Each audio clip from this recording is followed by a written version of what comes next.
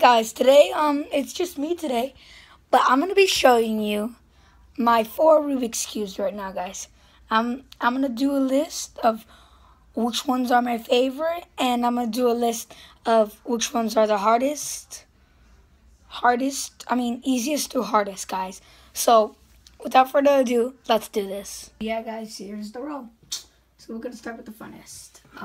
This one is my funnest. It's like fun to mix up and fun to solve. So really, it is. So then next we have my 4x4.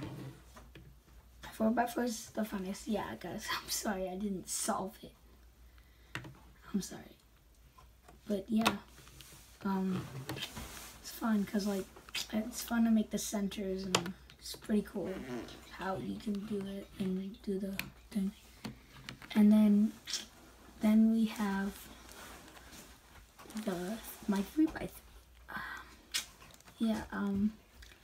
My 3x3 is I think my third favorite, my third funnest.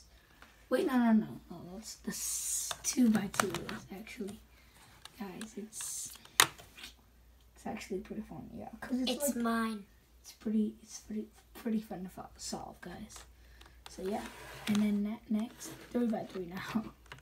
It's very easy to solve. I just don't know why, but the last but not least, the 5x5.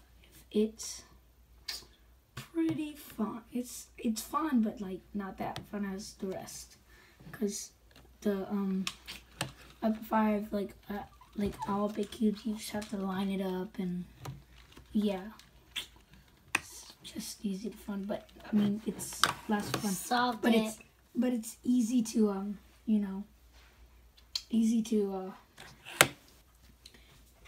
to actually do checkerboard. It looks pretty cool on this checkerboard. So yeah, guys, that's it for today. Next video we might be doing the easiest ones to solve. So yeah. The 2x2 is the easiest. No, okay, the pyramid split. Okay, yeah, For you we'll do a debate. Okay, guys, so see you next video, maybe, for the easiest to hardest.